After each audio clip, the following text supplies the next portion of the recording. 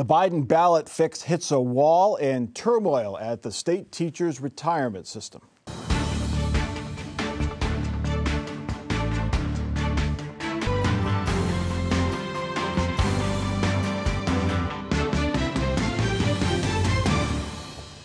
Welcome to Columbus on the Record. In Alabama, the deadline to qualify for the November ballot came before the Democratic National Convention. So President Biden would miss the deadline by about 2 weeks. It would not appear on the ballot.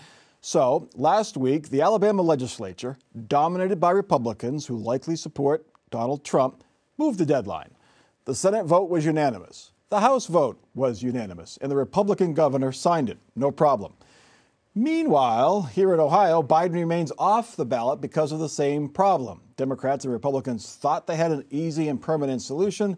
Then the Senate passed a bill that added a last-minute provision that Democrats hated, and House Speaker Jason Stephens declined to bring it up for a vote. So Laura Bischoff, Biden still remains off the ballot. This looked like a great fix. It was a permanent deadline fix and a contingency for conventions, but then there was a poison pill, as they call it, put into that bill. Right. Some of this ties back to the fact that the House and the Senate, there's a big fight over who's going to be the speaker in the next session. The Senate, under Matt Huffman, who wants to be speaker next session, put in this element into the Democrats called it a poison pill, saying that non-citizens wouldn't be allowed to contribute to ballot issue campaigns. They're already not allowed to contribute to candidate campaigns. And Democrats had an issue with this. They felt like it just put up another hurdle to getting to the ballot. And if you think about it, the ballot is a place where Republicans tend to lose. On issue questions. On issue questions, right. I mean, if you can't get the legislature to move on something, sometimes the path is to go to the ballot and the voters say yes. Well, it seemed like the governor said last week this is going to get fixed. Matt Huffman said it's going to get fixed. Jason Stephens said it's going to get fixed. It still ain't fixed. No, it still ain't fixed. And, you know, the Democrats showed what their priorities are, which was they want to be able to keep this untraceable foreign dark money for their ballot issues rather than put Joe Biden on the ballot. So, I mean, they set the priorities. Their priority was to keep that money, to keep that foreign money coming in. They also know that they can always go to the court. That's what Donald Trump had to do because both Colorado and Maine legislatures didn't rush to try to put him on the ballot. So he had to go to court to get on those ballots. So Biden may have to do the same thing. But now, couldn't the legislature, with Republicans dominating both houses and the governor's office, do the foreign contribution to issues campaigns separately? Why does it have to be with this one? Mike? In politics, it's called compromise, okay? No, there's no and that's it's compromise, but the Democrats didn't want to compromise. The exact talking point you just used is the venom from the poison pill. They did this on purpose because they wanted to get a bad money. They wanted to get flood our state. No, they wanted to get a bad vote or have some kind of, No, they want to stop the foreign money from coming in. That's why they did it. I think the vast majority of Ohioans just wanted Republicans to put Joe Biden on the ballot and let them make the decision. This Republican legislature won't let people make decisions, and it doesn't matter if you're the candidate that had the worm eating his brain or anybody else, they deserve that right. Well, Brian, if you're not allowing foreign money to come in for candidates' campaigns, why should it be allowed in for issues campaigns? I don't even know that that's the major issue. I think the major No, that is the major issue. No, it isn't. The yes, major it is. issue is you slip something in at the last minute because you're just trying to complicate this issue. The courts will decide this. They're going to decide it. They shouldn't have to. Why is it that the legislature can act like the vice principal of every high school that already banned cell phones and spend their time on that, but they can't let Ohioans vote for president? If the Democrats weren't so focused on getting all that money in this state, flooding this state, that's why Alabama was able to pass it, because their state's not getting flooded when there's foreign money. So, Laura, the next step, what is the next step? The Thursday was supposed it was the deadline, so you didn't need an emergency clause to get this settled before Election Day, or the deadlines for ballots. They could do it. They could pass it next week or at another session, or they could go to court. Which is more likely? Well, if they pass it next week or another session later on, they'll need an emergency clause, which requires a higher vote threshold. Given that this all came off the rails this week without the emergency clause, I don't see that actually happening. I'm not really sure what the mechanism is to go to court. Another option that's been discussed is like to have the DNC actually do the nomination ahead of time before the convention actually starts. I mean, is this ultimately the Democrats' fault for not checking on Alabama's deadline or Ohio's deadline, Brian? Well, the Republicans have done it too. It's just that things are so toxic in Ohio, even Alabama can resolve this, but we can't resolve it here. They have supermajorities. This is a Republican effort to not do this. Governor DeWine was even embarrassed. Governor DeWine even said this will be resolved and Joe Biden will be on the ballot. Is there a chance, like it blew back in the progressives and the liberals and Democrats' faces when Colorado and Maine tried to keep Trump off the ballot? Could this blow back on Republicans here, if Republicans are trying to keep Joe Biden off the ballot? No, because the Republicans here in Ohio actually said Joe Biden should be on the ballot. Okay, they're not saying that he shouldn't be on the ballot. The Democrats in both Maine and Colorado said Trump should not be on the ballot. We don't want him on our ballot. Republicans are not saying that in Ohio about Joe Biden at all. Yeah, they did. No, they didn't. It's a big difference, Brian. Come on. It's just that you guys don't want to give up all that money to get him on the ballot. Oh, come on. All right, well, enough drama there. There's more drama. The Ohio State Teachers Retirement System controls about $90 billion to pay for the financial futures of 500,000 retirees and current teachers. A long simmering feud is breaking wide open. The battle is between so-called reformers on the STRS board. The reformers say they are looking for better returns on their investment. Their opponents say the reformers' plan is too risky. The Columbus Dispatch reports a memo accuses the reformers of engineering, quote, a hostile takeover of the system by private interests. Governor DeWine says he's worried about how the system is operating, and Attorney General Dave Yost has launched an investigation. Laura Bischoff, you have covered this for a number of years. You broke the story this week. Is this just a power struggle, or is it something more? I think it might be both. I think there is a power struggle. I think that there's a faction of retirees that are very upset that they've not had a sustained and ongoing cost of living allowance. This was a measure instituted a few years back to help stabilize the finances of the pension system, and that's really gotten them mad. And they're also upset that the investment staff get these big bonuses that teachers obviously don't get, and even in years in which they lose money, and that's kind of like a big sticking point. So they've been trying to flip the board. It's an 11-member board. Some are appointed, some are elected. There's an election going on right now. The votes are being counted. The election results will come out on Saturday for a teacher position on the board.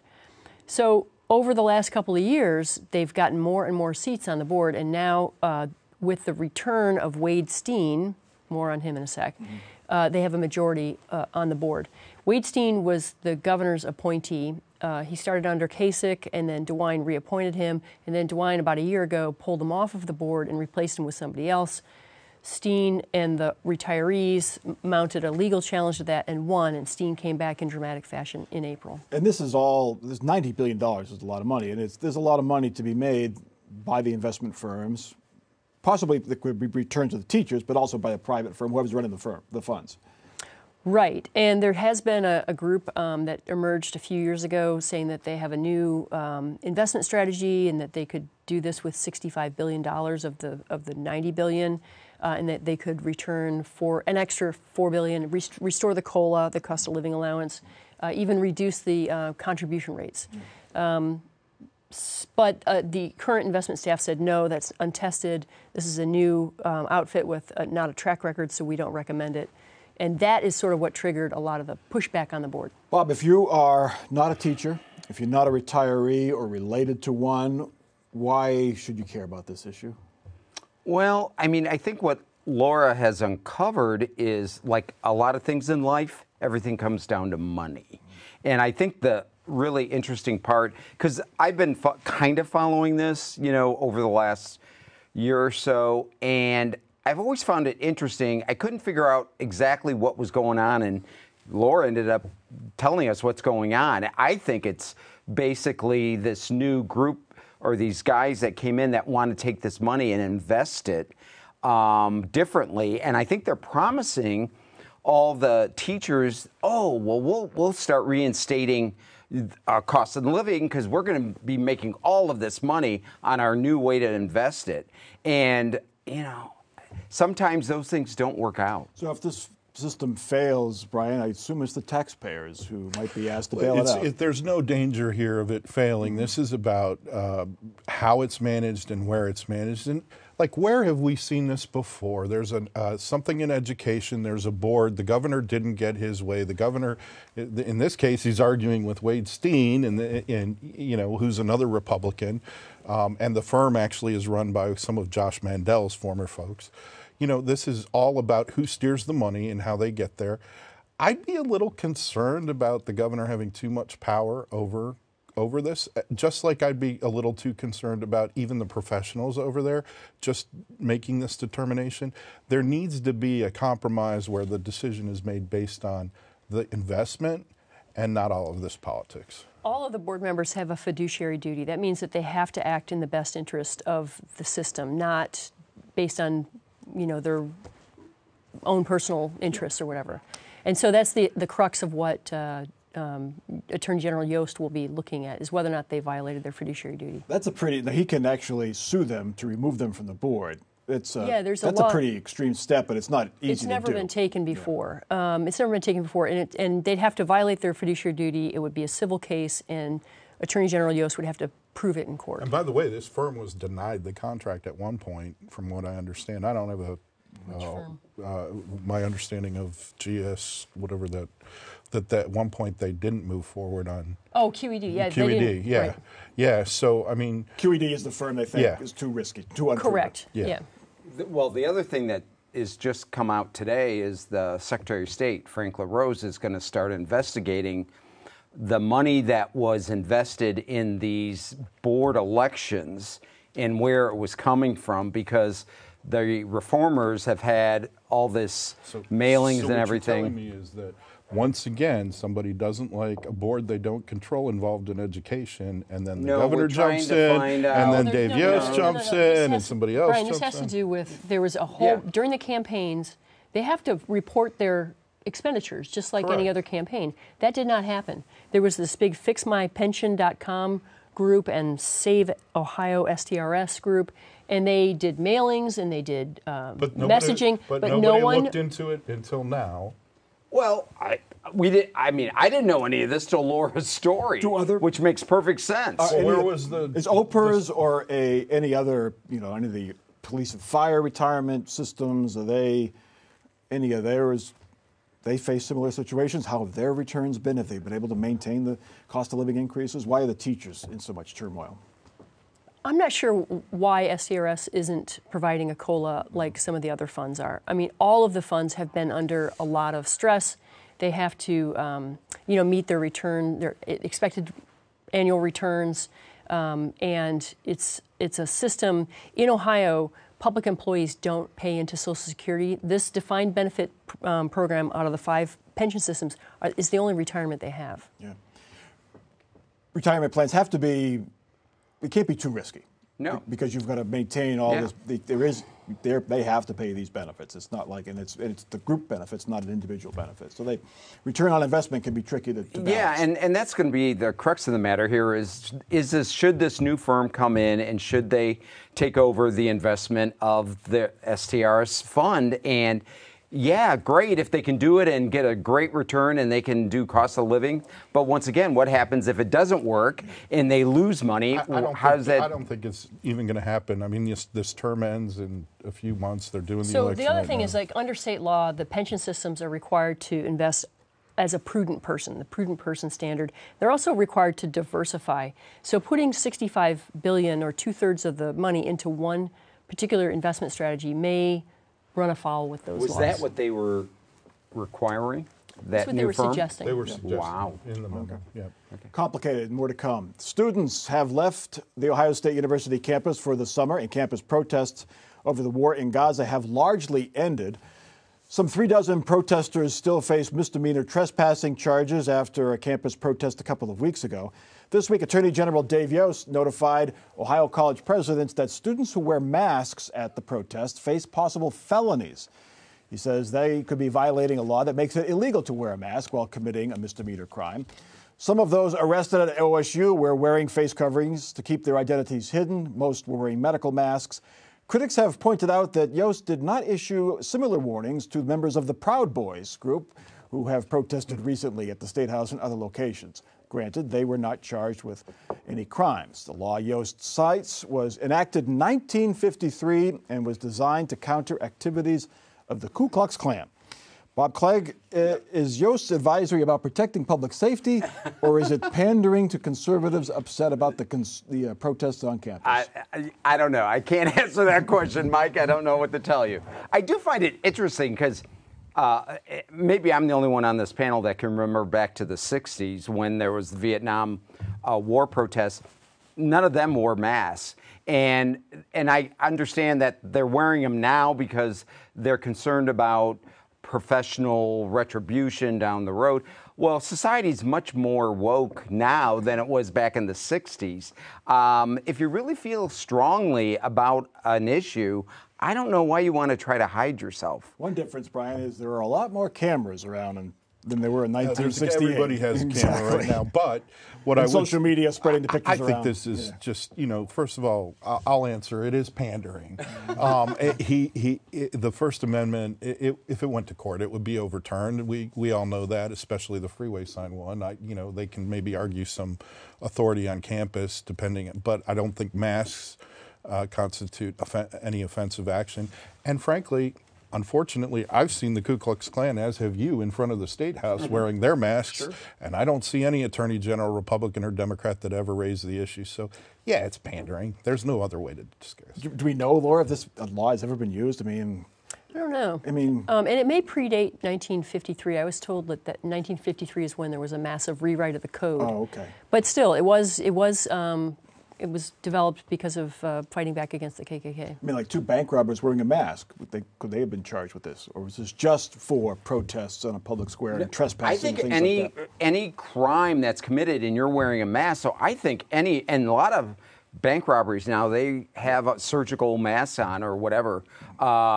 They could be charged with that very same law. I don't know if anybody really knew it was out there until somebody dug into the code and started looking at it. The other thing that came up this week, Brian mentioned that there's a bill that would ban signs on highway overpasses and on buildings if the property owner has not given permission, a lot of electronic signs.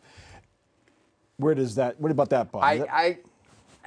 Freedom of speech. And I understand the reasoning behind this. These are hateful signs. Yes, these are anti-Semitic signs. Save the crew would be okay. Yeah, and stuff like that. I don't know how you go about combating something like that without infringing on freedom of speech. Yeah. Who determines what's hateful? That's the question, right, Laura? That's the tricky part. That is the tricky part, and I kind of agree with Bob. I think that it could run afoul with First Amendment. Brian, on 315, at least once a month, we see pictures of fetal remains. Right. Disturbing, no doubt.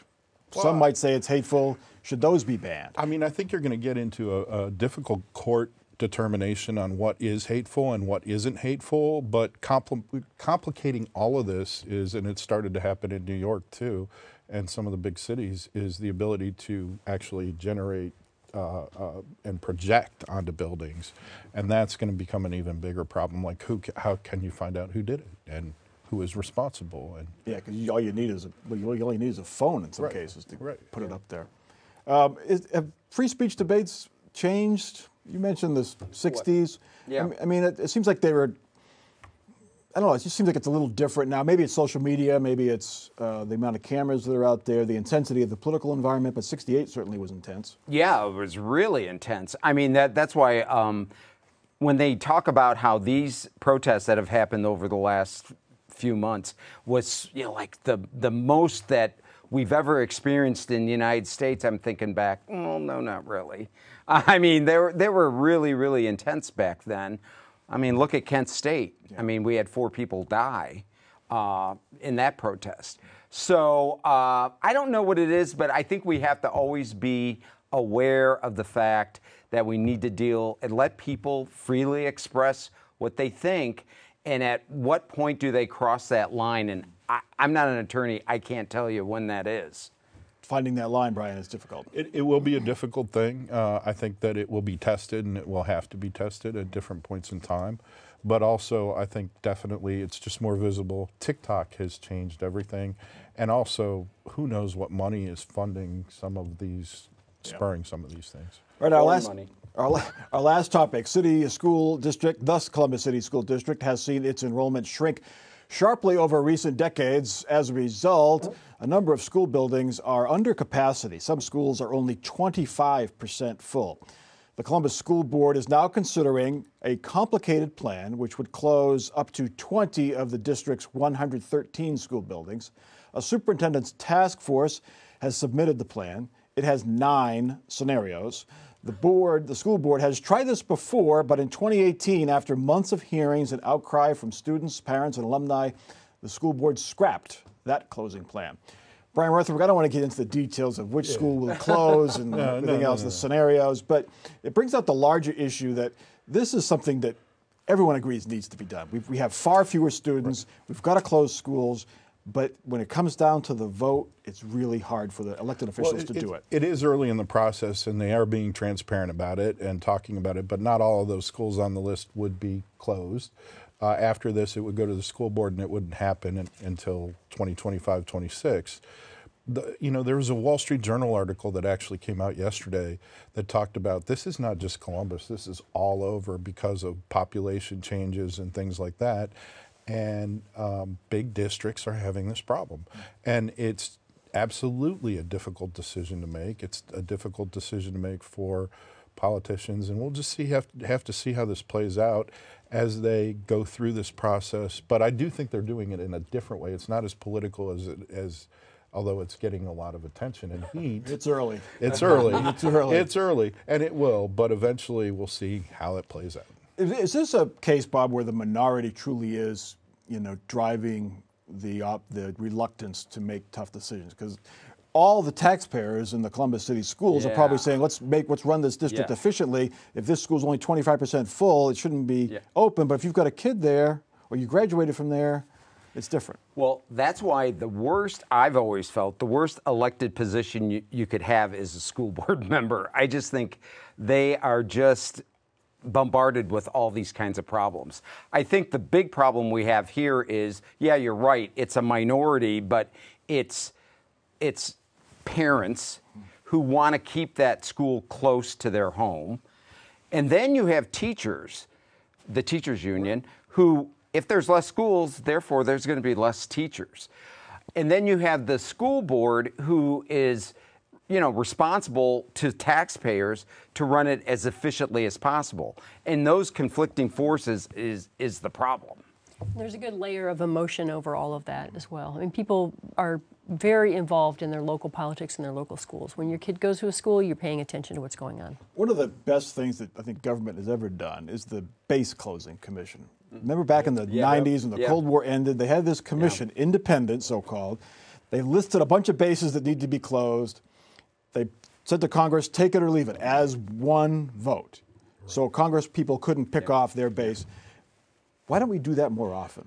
A school closure commission. I think that's kind of what they're trying to do here, and it's very transparent. Here's the only downside when you do it that way and you're that transparent about it is a bunch of the schools that wouldn't be in some of those scenarios are also listed in those 9 scenarios. So it's got more people engaged, But in the end, I think that is what they're trying to do, is go about it systematically, look at the facts, then figure out what to do, and then make the decision. But you're right, there's competing interests. How about a Social Security Reform Commission for Congress? Yeah. We know that's broken. It's going to run out of money. Yeah, I mean, that is an issue that I don't know how I worry that it only gets resolved when it collapses. And then we have a, panic.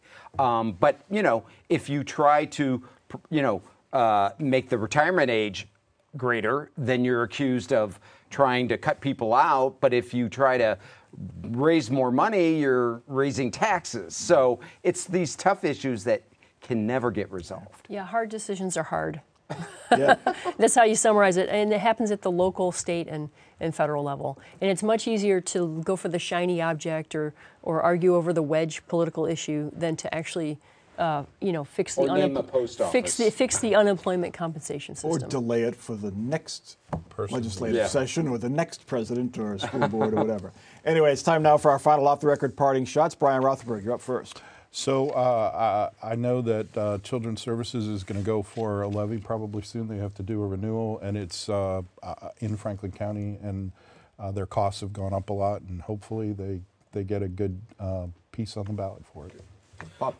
City of Columbus got some good news. Forbes magazine did their top 15 major cities to live in, and Columbus ended up in 10th, and it was because of their employment rate, which was 97%, and the median average monthly housing costs, which was lower too.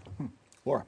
So Bill Curliss was a longtime treasurer for Republican candidates, and he pled guilty this week to stealing almost $1 million over a period of years. And it kind of points to how politicians should adhere to an age-old adage in the newsroom, which is, if your mother says she loves you, check it out. The point is to verify. Speaking of verifying, last week's graduation speech at OSU was different. It featured a pitch to buy Bitcoin, a magic trick with the OSU president, and 2 attempted sing-alongs. It turns out the speaker, Chris Pan, says he wrote it while taking drugs. My guess is that while most of us cannot remember our graduation speakers, the OSU class of 2024 will remember theirs. That is Columbus on the Record for this week. Continue the conversation on Facebook. Watch us anytime at our website, wosu.org/COTR. You can also watch us on YouTube and the PBS video app. For our crew and for our panel, I'm Mike Thompson. Have a good week.